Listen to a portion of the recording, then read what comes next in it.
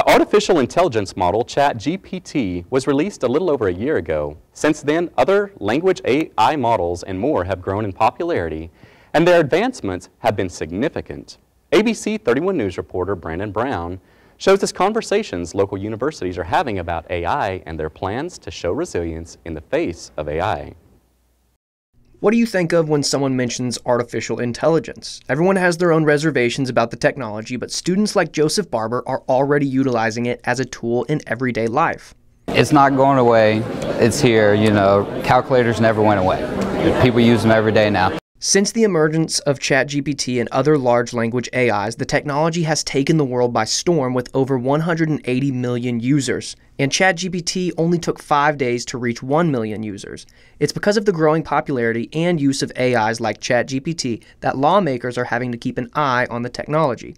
Louisiana, as of January, adopted an amendment to have the Joint Legislative Committee on Technology and Cybersecurity study the impact of artificial intelligence on operations, procurement, and policy. As the legislature is studying AI and its implications, so are universities and educational institutions. That's why this year's Conference of Louisiana's Colleges and Universities focused on AI in Louisiana higher education. If we teach our students that you can rely on AI, that's a problem.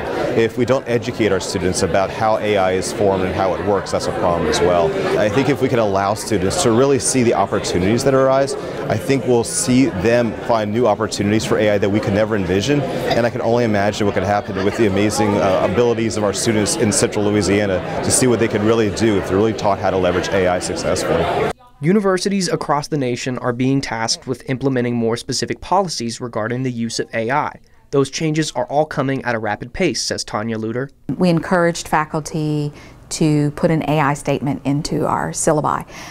That started in January, and right when everything was starting to hit. And I think that was a very nimble thing to do. Luter says some educators may see AI as a threat to universities and academic integrity, but she doesn't see it that way. She sees it as an asset for learning.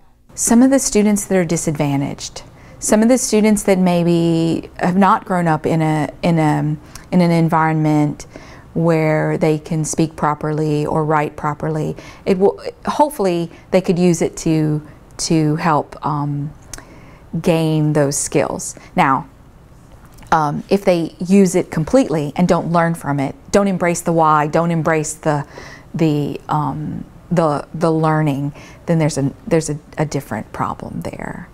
So, as educational institutions, Andrew Schwartz says the key to universities showing resilience in the face of AI is doing what universities were modeled for: educating the future. There needs to be an understanding of the task that you're trying to accomplish with the technology and the technology that you're using to accomplish that task. And then we can really allow our students to see how the technology can enhance what they're doing and or maybe not enhance what they're doing. Brandon Brown, ABC 31 News, that works for you.